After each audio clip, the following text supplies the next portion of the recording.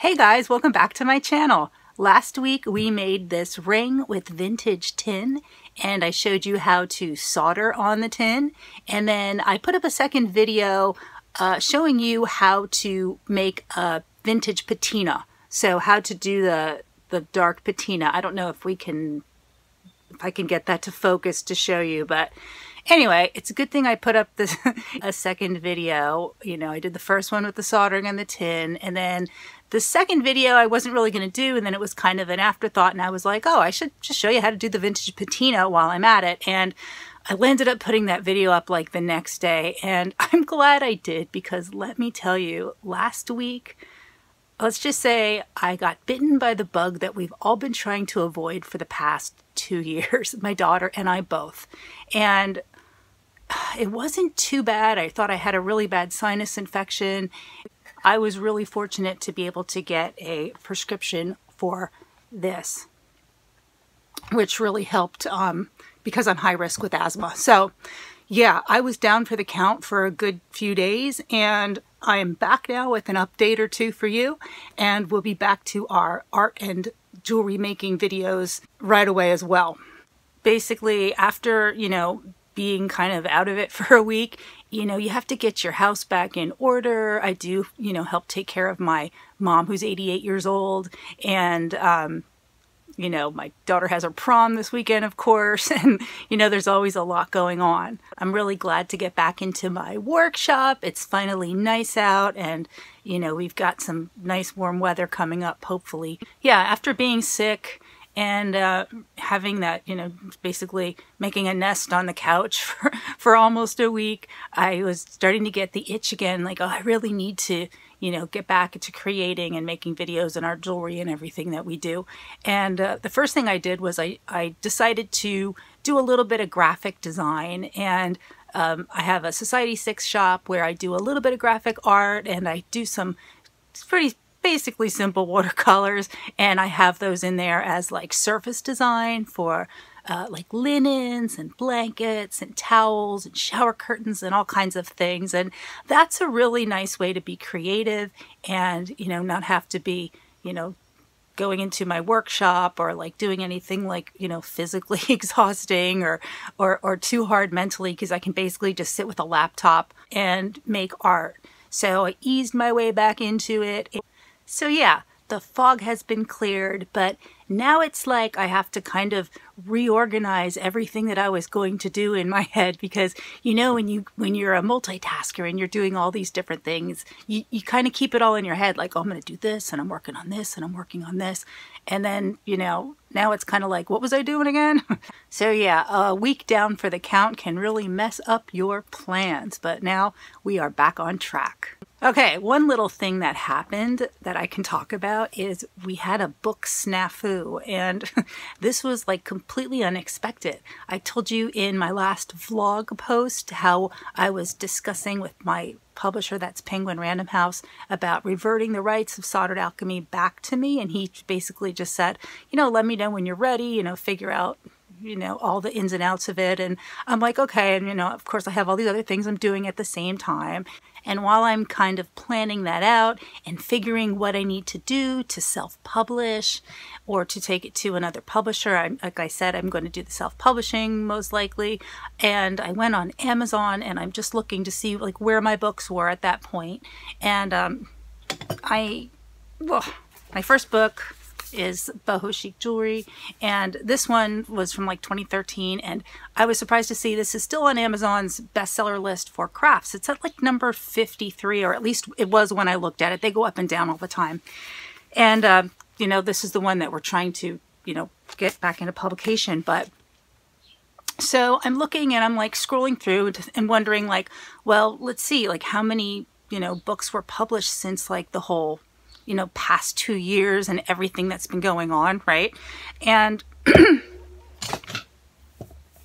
so I'm looking, and I'm just scrolling through, and, you know, there's a lot of the same titles you see, and there's, you know, those really good popular books, and then, you know, there's a lot of people who are doing self-publishing, and I came to realize something called low content books that people publish. And I guess, you know, if you don't know about like KDP, Kindle Direct Publishing. If you don't know about that, then you're probably not familiar with it, but it's a really big thing that people have been doing, I guess, for years.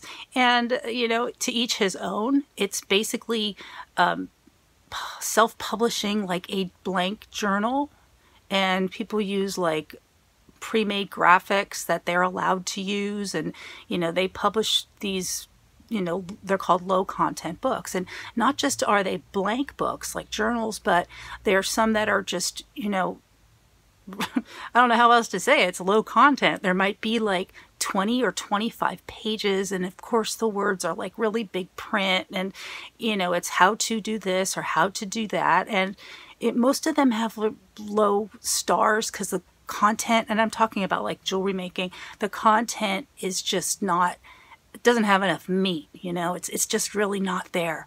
And people do this as a way to earn money. And so I'm scrolling through and I'm like, well, let's see, you know, what kind of jewelry books are there. And, you know, anything like with, you know, my kind of stuff that I'm interested in, maybe some soldering. And what do I find? Hey, that cover looks really familiar. Yep. Somebody literally took the cover of my book, Soldered Alchemy, which I'll show it to you again if you haven't seen it, and they cut this entire part off the top, and my name, of course, and they used my cover image to make a soldering book. I'm like, wait, what? And I'm like, I write back to my guy at Penguin Random House, and I'm like, by the way, before we transfer those rights, while you're still, you know, protecting me, take a look at this. And he said, well, you go here and you report it, and, you know, you can report it to, you know, Penguin Random House, because when you're under contract, they, you know, they're holding those contracts for you, and they're going to go after people who are copying you or infringing you.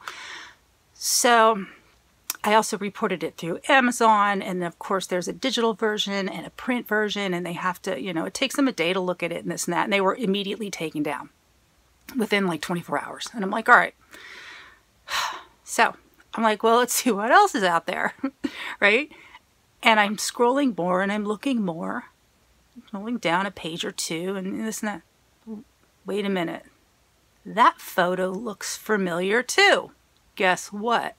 Another person pulled an image out of Soldered Alchemy and wrote a how-to solder book and used my image from my book on the cover of their book. And I'm going to show you which image it is, because it's not one of my cover images.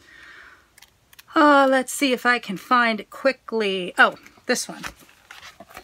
This is a crystal points necklace project from my book Soldered Alchemy, and my daughter actually has this necklace because she asked for it.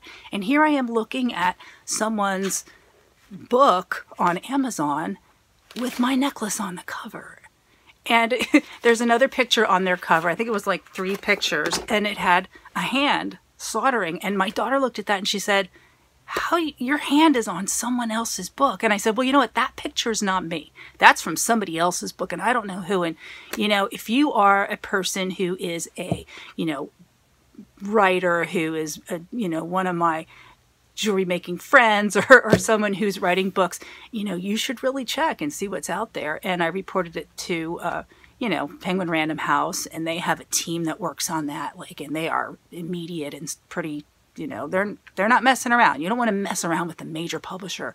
So yeah, if you're going to do something like that, like, do your own photos. Don't take somebody else's photos, especially somebody who is with like a major publisher and whose work is seen all over the place. So that was interesting. And of course, you know, it doesn't, like, it bothered me for a minute, and then it doesn't, because I know it's taken care of, but it's just showing you, like, first of all, for somebody to like write, and I use these little quotes like they're writing a book, because it really isn't, you know, it's just, it's garbage really, that they can't even make a project that they can show on that cover, that they have to use mine. What I'm saying is, when you get a buy a book. You want to be learning from an expert. I'm an expert in soft soldering. I've been doing it for many years. You know, I've got books on it and DVDs and all that. But, you know, you have to really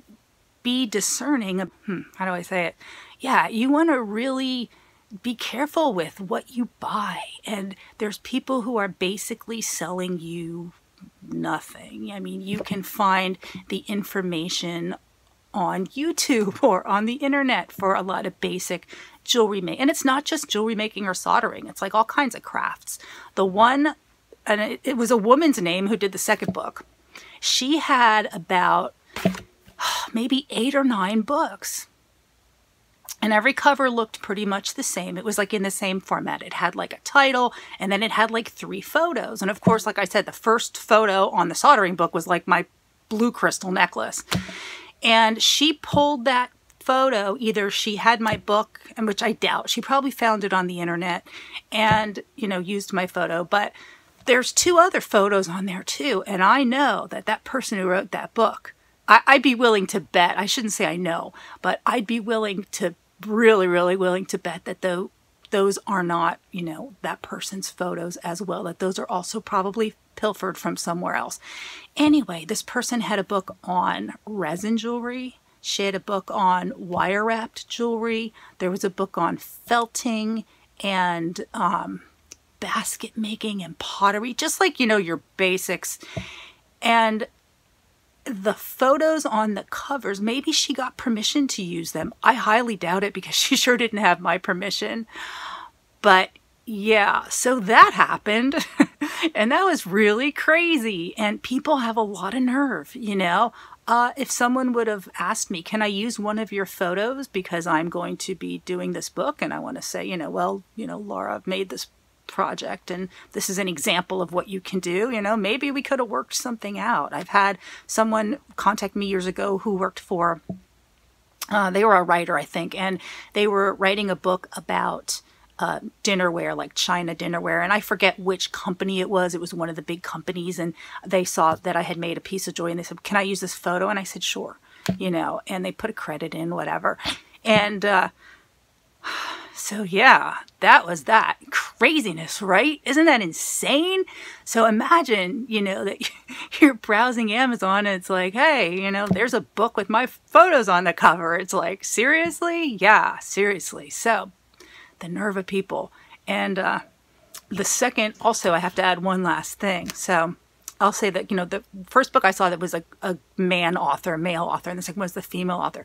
Well, the female author one who had like all these, and they're still up there, who has all these other books about, you know, this craft and that craft, and they're each like 20, 25, they're no more than 25 pages long. And that's not all text, you know, it's filler, you know. People. I know what I was going to say. So the woman who copied my crystal necklace or used my photo on her cover, who has these other books, of course I did a Google search then, and she has this book listed in all these booksellers. It's like, I guess, is it syndicated? I don't know. All these booksellers all across the, I don't want to say globe, but all across the United States. There was one in England as well, one in the UK, one, you know, here and there. And I'm thinking to myself, okay, so if I get a lawyer and I say I want payment for every time, you know, that you're showing my work, my photo, and how would they do that? Like, let's say it's on like a bookseller's page. Let's say it's on our Amazon page, and let's say that they find out that that page was viewed 10,000 times. And I say, well, I want, you know, a penny every time that page was viewed. You know, not that they have to buy the book, but just that someone is seeing that photo. You're showing my copyright protected work as, not only are you showing it as yours, but you're showing it, you know.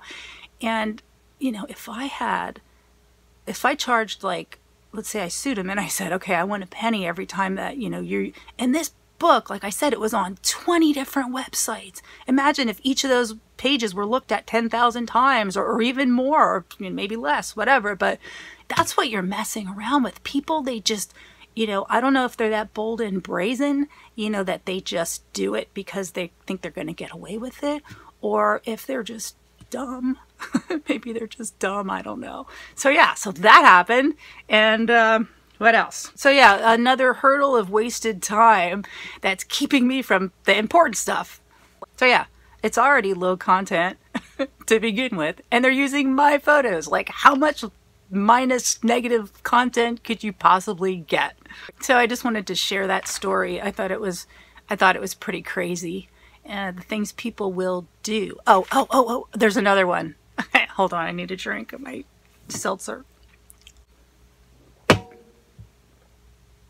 So after I looked up the soldering, you know, Soldered Alchemy, and found the Soldered Alchemy photos, I thought, well, I'm going to put in boho chic jewelry, which is my first book.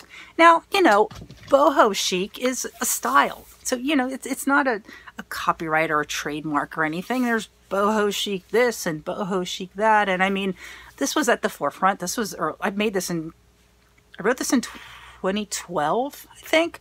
So, you know, it's been around a while. It's gotten, you know, very popular. And I'm saying the name boho chic's gotten very popular as well as a style. And I thought, well, I'm going to search and see if there's any, you know, body who took my pictures from this book. And so I type in boho chic jewelry and I hit search. And I see my book comes up number 1. It's the only thing called boho chic jewelry. And I scroll down, and guess what's there? Guess what I found? A blank journal. A blank journal. And the title was boho chic jewelry. And I'm thinking, it's a blank journal. It has nothing to do with jewelry. It is a lined notebook, a composition book. White pages with lines to write words in. And the title was boho chic jewelry. And I thought, that's kind of weird. Well, maybe they think the cover's like boho chic. It was just like stripes. And I scrolled down more. And there's another one called boho chic jewelry. And another, and another, and another. There were almost 100 blank journals entitled boho chic jewelry. And I'm like, what the heck, right? So I sent them off to Penguin Random House. And I'm like, I don't know if they're going to do anything. It's not photos. It's just my title. And it's very deceptive. So, you know, if somebody's searching for the best-selling book, boho chic jewelry, and finds 100 blank journals, it kind of like makes a traffic jam, you know. And they're getting to the forefront of traffic by using the title of a popular book. Anyway, so every cover was different. Designs, you know, and the basic graphics that you can get online. You can buy them. You can, you know, use them from, there's websites where you can get free graphics and you can make designs. And I'm thinking, the title was exactly the same for every book. So I write to Amazon again. I'm like, what about this? Well, Amazon writes back to me and they say, you know what? You can't copyright a title. It's a string of words. Fair enough, you know, but it's still not right what they're doing. You know, that they're using my title to bring in, you know, this traffic. And I just think it's pretty crappy, to tell you the truth. I think it's pretty crappy, but you can search for it and they're still up. As far as I know, they're all still up. And I think it's just very deceptive. You know, it's deceptive. And so, yeah, that's that crazy story. How weird is that? But I don't lose any sleep over it. One other thing I wanted to say was someone left me a comment, and I'm sorry, I don't have your name in front of me right now, asked about copyright. About a week or two ago on one of my YouTube videos, they said, oh, you mentioned, you know, gently about, you know, copyright, and that she was watching another YouTuber who does jewelry who was maybe like a little harsh about, you know, well, you know, people are protective of what they create. And now I'm not a lawyer, but I can tell you this, and this is not legal advice, and I'm not a lawyer, but I can tell you this, that once you create something, it is automatically covered or protected under United States copyright law. There are things that can be copyrighted and other things that can't be copyrighted. We're talking basically the fixed way that something is designed. For example, I made this little kind of mosaic heart, and I call them like my little sailor's Valentine's hearts. And the way that I did this, I can say, okay, that's, you know, I created this, so this is automatically protected under copyright law. Now, if someone overseas or wherever sees this and decides to, like, you know, let's say they want to make them in plastic, because you're not going to be able to find all this exact china and put it in the exact, you know, maybe you can, I don't know. Some people are kind of crazy, right? So anyway, let's say that someone, like, you know, in another country or wherever decides to, you know, manufacture these and like makes, like, let's say it's like resin or plastic, you know, but it's exactly the same. Like, it's like taking a photo but turning that photo into like a physical, you know, item, let's say like in plastic. Well, they're breaking copyright law, because this is my expression of how these elements are put together in this certain way, in this fixed form.